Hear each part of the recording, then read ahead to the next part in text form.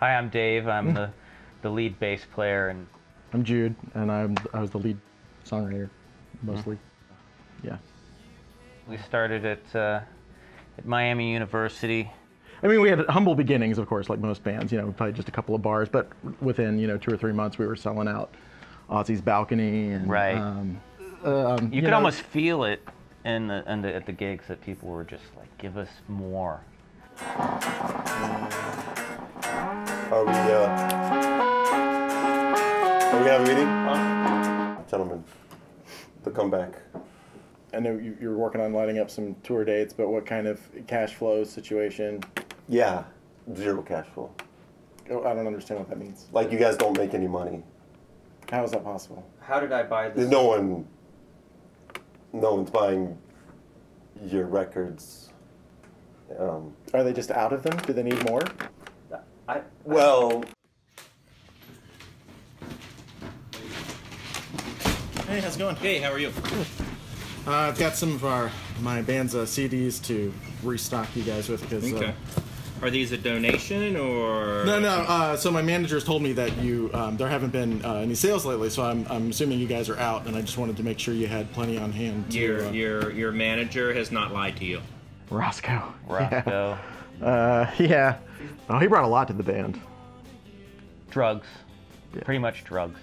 But we didn't realize that the distinct things he was adding was actually taking of our equipment. You know I love your music. You guys are like my favorite clients. But it's not good. It's a little lean right now, I'm afraid. My job is to create. And that is awesome. And your job is to enable this kind of genius to happen. This doesn't just happen. No, it doesn't. Well, and those were just the crazy days, right? I mean, where it was nonstop everywhere we went. It was B-mania, they were calling it. There's this one guy I've known for a long time, Sean, and he was a little hard to rein in sometimes with his enthusiasm for The screaming at the shows. Yeah, I mean, sometimes you'd think it was the crowd screaming, but in reality it was just Sean. Woo! We didn't want to be really presumptive and say we were going to be the A's, so we decided to. I mean, we knew we were at the top of if not right then, soon to be the top of the list, but let's show a little false modesty at least, and so we're the B's. So we're just one step from the A's, but then we come in and hit them with the B's. There's this whole new sort of digital video realm that we've heard about that we feel like it's time for us to jump into that. I think we may put up an AOL page. We got the video in the works, right? Yeah. No, we got the best, really, top of the line college. I like it. I like what I'm hearing. Students. College?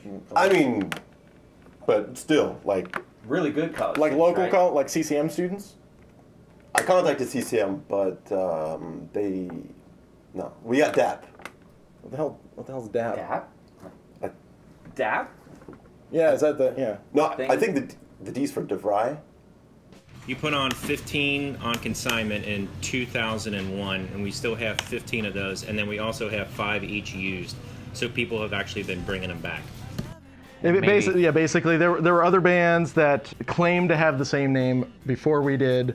There was really no concrete evidence of that. Right. Then came Leisure. We chose that name because the AOL page was available. Yeah, they're just old from something. I don't know. He won't buy us Legos, so they're not very good. Most bands have a prayer, a huddle. We had our B's handshake. Yeah. So it was a very complicated series of it was high fives and fist bumps and highly secret. I mean, none of the fans could really get it down because it went a little the thing with the two fingers. right? No. With that, level of hard work, though, I mean, I think we sit here as an example. I mean, look, we've got a documentary film crew here with us. I mean, this is what you can reach with many milliseconds of practice. It's possible. I mean, it's not going to be as easy as it is for us. Yeah, my manager told me to just bring these, that you would need them to sell. I don't know what to say. Yeah. It's never too late for a new dream.